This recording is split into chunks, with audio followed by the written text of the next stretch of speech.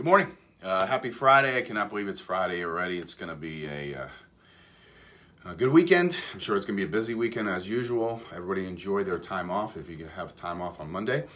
But I just want to touch on a couple of things here. When it comes to somebody getting pre-approved, let's say somebody has income and they have bonus income, they have overtime income, they have everything else. That type of stuff takes due diligence on the front end, okay? You can't take the borrower's word for it. You can't take this for it. You have to look at the numbers. You have to get a verification of appointment up front so you see what you can use or can't use. Has it been for a full 2 years? Can we use the average of 24 months? Can we not use average of 24 months, 12 months, depending on all that stuff? You have to do the work up front. This is probably the 6th SOS deal that we got probably in the last 2-3 weeks here. I have to check back on that, but it seems like that. In this latest one is just basically having the numbers right on the front end. You have to do the homework on here, unless you can put people in jeopardy of purchasing homes. So on this latest one, it's a veteran. Basically, he was about to close and now he can't close. So what you have to do, and the main problem was that income I was just talking about, was the other income. That income is almost like self-employed income. You have to analyze it. You have to look at the numbers on that and see, okay, what can I use and what months can I divide by that, and how's that going to affect my debt-to-income ratio? Very, very important, and to take your time to do that. So you have to trust the process. When we get these SOS deals, everybody obviously wants an answer right away. Can we do it? Can we not? Can we? And you got to understand something. The previous lender had the deal for a long period of time. They weren't under that pressure. Okay, so that's even more of a reason to trust the process, to make sure you vet everything on the front end.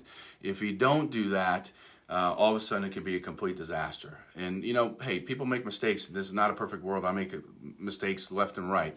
But there's certain things with anything, whether it's business, whether it's mortgages, real estate, a small business, any type of business or anything else, when there's a process that has to go through to make sure you don't have any, I call it mortgage bombs down the line.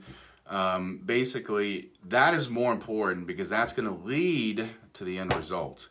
Okay, obviously, right? Makes common sense, makes sense. And so when we get these things, we really put everybody on alarm, so to speak. Want to double, triple check things to make sure that, hey, this is going to be okay. Let's go through with it, okay?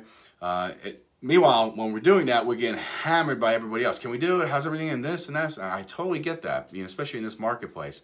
But it's very, very important to go through the process because the process is going to give you the best opportunity to have a better outcome at the end. Sometimes it doesn't, but a lot of times when you follow certain steps and go through those certain steps and those checkpoints, whether it's any business, by the way, it's going to help you get over that hump to put you in the best position to win. I mean, if you're any winning athlete, right? I mean, I'm listening to a book right now. It's phenomenal. It's talking about winning, right? But it's talking about the best athletes out there and what they do and how they really, put certain things, certain processes in place to do it consistently day in and day out. If you don't have that, then you're definitely going to go sideways. Then your clients aren't going to be happy, and things are going to just happen and blow up. So hopefully this makes sense. If you got any questions, just comment down below. Shoot me a private message or text me at 423-262-9229. All right, everybody have a great weekend, and just let us know how we can help. I'll talk to you soon. Bye-bye.